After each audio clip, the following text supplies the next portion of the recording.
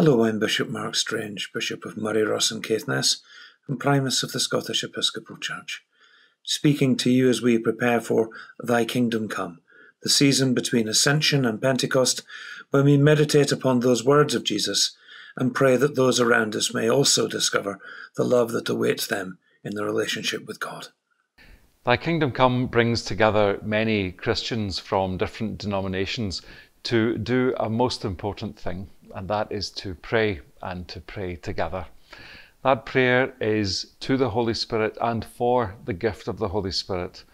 And between the feasts of the Ascension and Pentecost, we set aside those 9 days to do just that. Remember how Our Lady and the apostles gathered in the upper room for those 9 days.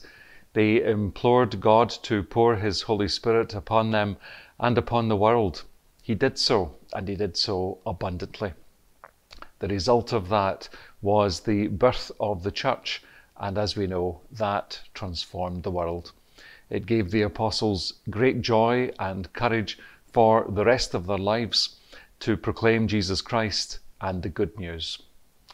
For this new initiative, there are updated resources available for Thy Kingdom Come online, including resources with Catholics in mind.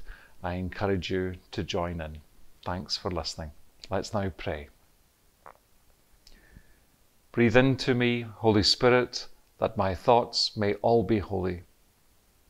Move in me, Holy Spirit, that my work too may be holy. Attract my heart, Holy Spirit, that I may love only what is holy.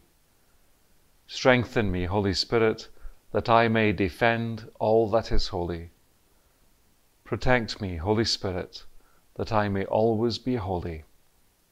Amen.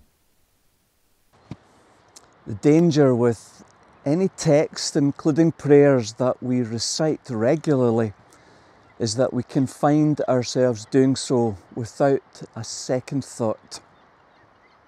Then again, if we were to extract a line, even just 3 words, such as Thy Kingdom Come, then all bets are off. Imagine I, you, all of us together began to pray Thy Kingdom Come, sincerely, humbly, longingly. Then there's no saying what might come. That's the invitation this Thy Kingdom Come season. Together, Christians across this country and across the whole world praying, Thy Kingdom Come. Are you ready? Are you up for that? Let's do it.